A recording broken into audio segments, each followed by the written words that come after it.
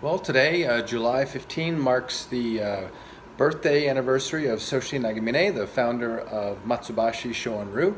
Many practitioners and Matsubashi dojos around the world are celebrating and commemorating Shoshin Nagamine's birthday by performing his kata, Fukyugata Ich.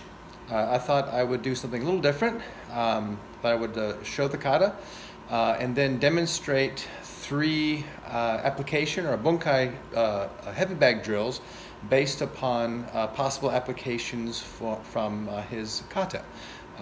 So I'll start with just performing the kata and then explaining some applications, three different basic applications, and then showing how you can practice them in solo training on the heavy bag.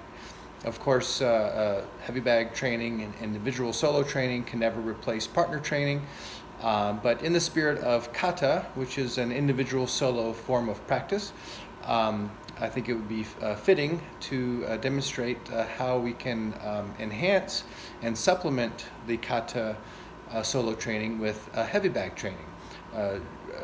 Incorporating some impact training into studying and practicing application from the kata. Fukyugata Ich.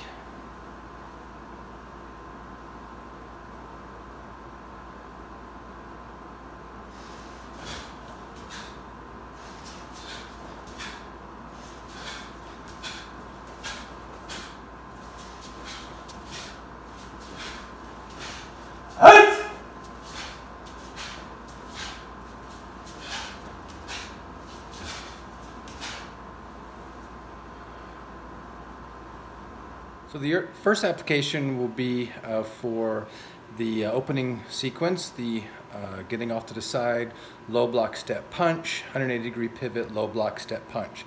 And here we're just looking at that as pulling the person's guard or lead arm down, stepping in, striking, and then hitting the back of their neck, grabbing their head and chin, using the following low block to pull them down, and then strike, and then get out. And we'll just use the heavy bag to help supplement that solo practice. So we're getting off to the side, pulling that lead arm down. There's your low block. Step, punch.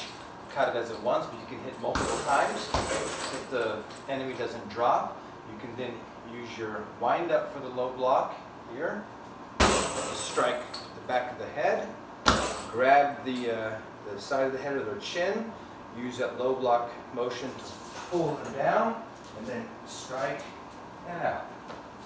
So again, on the heavy bag, it would just be pulling the arm down, strike, back of the head, pull down, strike, and away.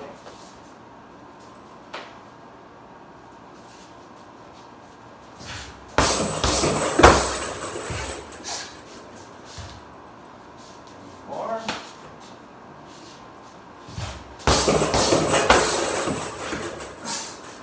So the next basic application drill is after that opening sequence. So you've got that low block, step punch, low block, step punch. You have that 90 degrees, low blocks, and then three punches going forward. For this one, I'm just thinking about using that wind up as a parry against someone who's attempting to reach the lapel. Parry, grab that arm, elbow strike, that's the wind up for the low block. Then the low block would be after that elbow strike, you can either stretch their head out, or after that strike, pull the hand over, grab their chin, pull them down. That's the low block. And then you've got a strike. If they don't go down, and in this case on the bag, I'm going to practice as if they don't go down. After that elbow strike, I'm just going to pull on that head to reposition their body. And then I'm going to use those series of punches to just drive those punches into the enemy. So on the bag, it would simply look like this. So you're imagining someone is reaching in to grab the lapel so they would hit you. So you're going to parry that reach as it's coming in, grab. There's the wind up for the low block. And you can hit elbow multiple times, and then strike, grab, pull, three punches to simulate those 3 punches going down that straight part of the kata. Here's a few more.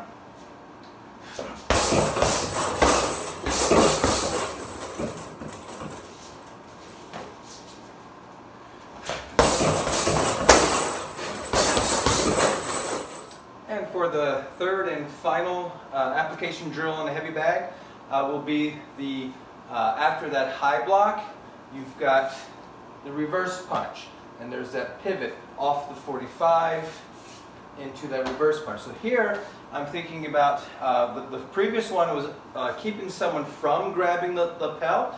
This application drill, we're imagining that the person successfully grabs the lapel, and they're going to be swinging or raining down punches on your head, because that's the reason why they've grabbed you by the lapel most likely, is to reach in and start striking.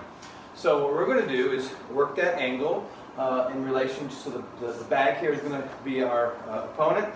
So we're going to be thinking about how they've grabbed, and they're going to be swinging in those big right hands. And so as they've reached in and grabbed, you're going to seize their hand, so you know where that their arm is and the hand is, and they can't use it.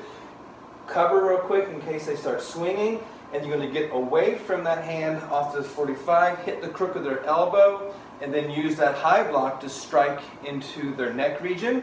And then you're going to use that reach into the crook of their elbow, wrench their arm across to twist their body up, and then that'll open up their ribs or their kidneys. You can do a few strikes here, follow up with some strikes, and out.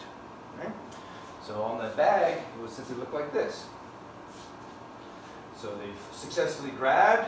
You're going to cover, grab their hand, off to the side, hit the crook of their elbow, a few high block strikes into their throat, pull the crook of their elbow across to twist their body up, and then hit into their kidneys or floating ribs, finish up with some strikes, and out.